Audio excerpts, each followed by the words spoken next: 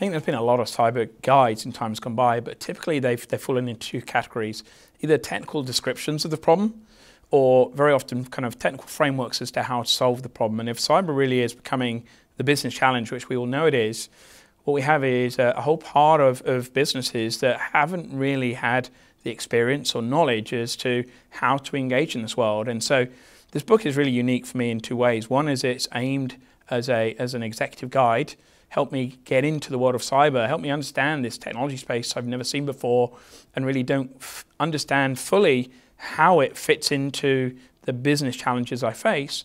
But I think what makes it even more valuable is it's been written by their peers who've been through those experiences.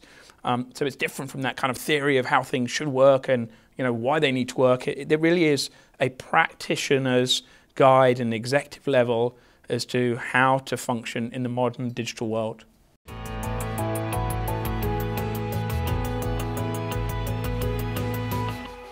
I think the first thing that I would always say for any executive is you need to understand what it means to your organization.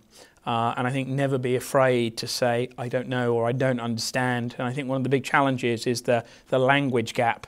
We talk about technical details, technical attacks, technical problems.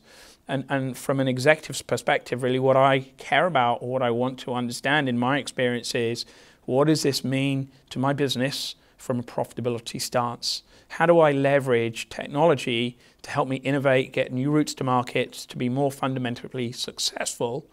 And in the same way, how do I ensure that that new technology doesn't actually negatively impact against my profitability? And so the challenge is to take this kind of huge lexicon and distill it down into something that is simple, digestible, and they can make commercial decisions upon.